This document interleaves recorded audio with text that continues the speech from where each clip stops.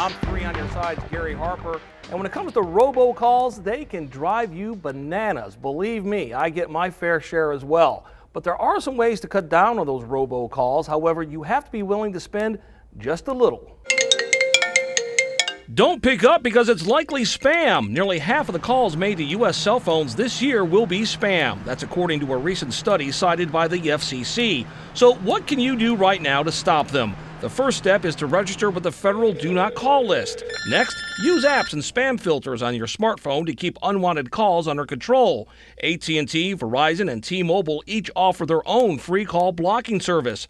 They also offer additional services, but at a price. Verizon's Call Filter app auto-blocks calls from known fraudsters. It costs $2.99 per month, and it shows you warning banners for suspicious calls and has a spam reporting tool.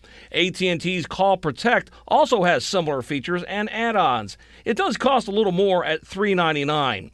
T-Mobile has an app that offers a premium caller ID service at $4 a month.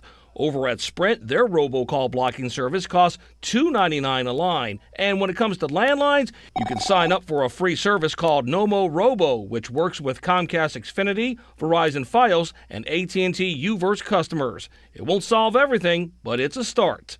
Gary Harper, 3 on your side.